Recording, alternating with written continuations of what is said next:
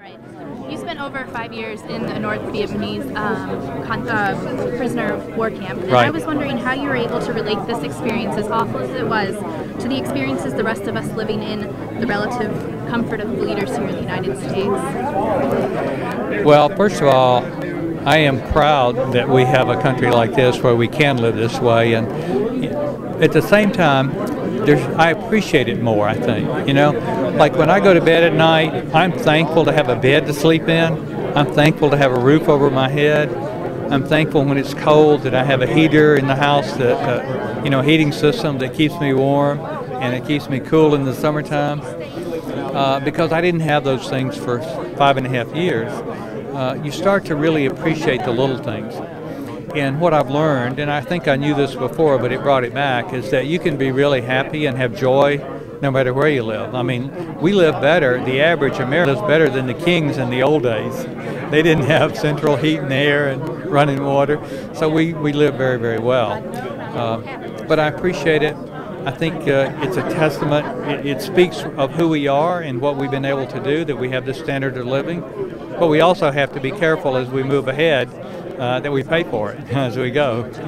You mentioned in your book about guarding your character. What did you mean by this? I talk about guarding your character a lot because I know we're all living one or two choices away from a character failure. And if you ever forget that, you're very vulnerable.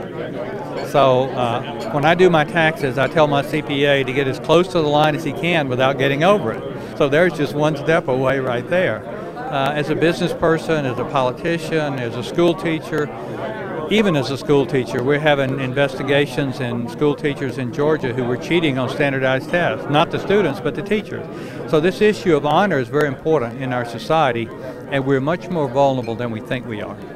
Many Americans wore the POW name bracelet. Yes. Did you know about that when you were over there? And how did No, you make these we didn't know until we came home, and then a lot of people contacted me and sent their bracelets. Others wrote me, and I said, keep the bracelet. I have plenty.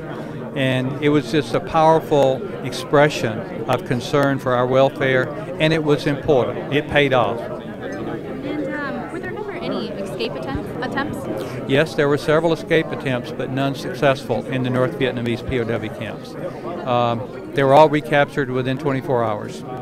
And one guy was tortured to death after an escape attempt, and several others were almost tortured to death. All right, my last question is, there's a chapter entitled Free the Captives. What do you mean by that? Free the captives means that within each of us, we all are in prison to some emotion or some experience that has happened to us in the past. And as a leader, I try to help others gain freedom. As I've gained freedom, my emotions were shut down after the war. So I try to help others when I see that something is holding them back.